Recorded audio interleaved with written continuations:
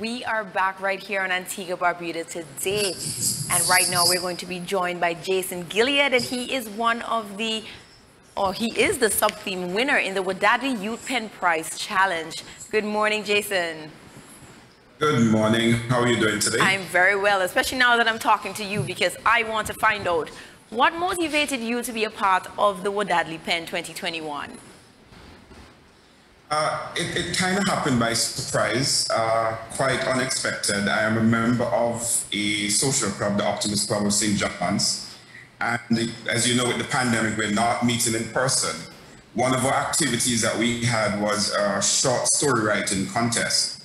And so it was really a very quick thing. It was a 15-minute, hey, we need to write a story. So the topic was, what do you think I think it was any object around the home how would they view the pandemic? And so we had 15 minutes to write a short story on that. It just so happened that a few days before that, I had what you can only call an all-out war with a woodslave in my house. For those who don't know, I think some people call it a house gecko, so similar to a lizard. And so I decided to write my short story on the woodslave and how I thought the woodslave viewed the pandemic or life during the pandemic. And this is the same story that you submitted to the pen challenge? That's what you're saying? Correct. And wow. It actually just started as a joke because a lot of persons in the club chat, once I read the story, and everybody read their stories, everybody was like, I really enjoyed that. I'm smiling, I'm having a good time. You should submit it. And even days after, person was saying, have you submitted it yet? I'm like, no, I'm not interested in that. And so I submitted actually the last night. I think the deadline was midnight. And I submitted it around 11 just to say, hey, I did it because y'all are terrorizing me to do it. Right. So to go from something... And I really never expected anything to come of it. I never expected to hear about it again.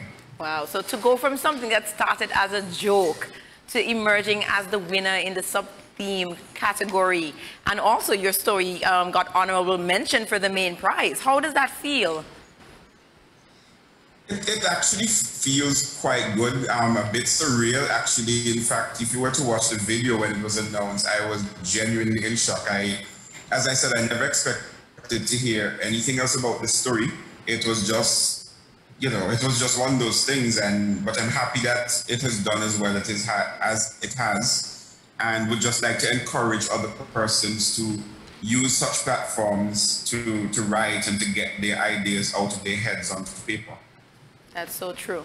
So in just a quick, I'm going to give you 30 seconds or so to just tell me, how does the woodslave see the pandemic? Well, the woodslave is really accustomed to having the house all to him or herself. I really don't know the sex of the woodslave.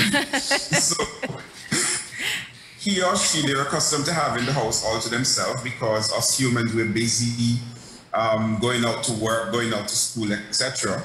And because of the pandemic and us being home so much more, the woodslave is now not having free reign of the house. They're seeing us on computers and talking to people in this box that they don't understand how you can be talking to people from a box, which is all laptops, of course, other devices. And so the woodslave decided to come out and investigate who those people are in the box. Trust me. In the investigation, coming into contact with a broom from yours truly.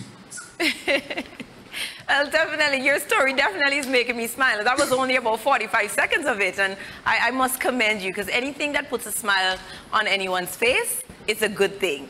So as a writer, especially at this time. Especially in this time, exactly.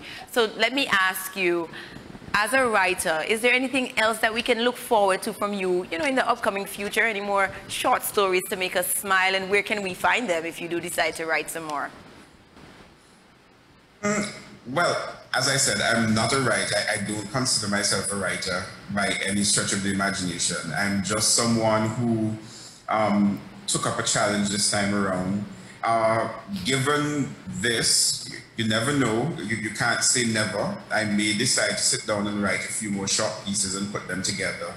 but if time permits. But I don't have any immediate plans to do anything or publish or put anything out there at the moment. Okay, Jason, you say you're not you say you're not a writer, but you've written and you've done a good job, and we want to tell you congratulations on winning the sub-theme in the Wadadli Pen 2021. And I want to encourage you to write some more short stories, because I want to, I want to know some more stuff. All right? Thank you so much. All right.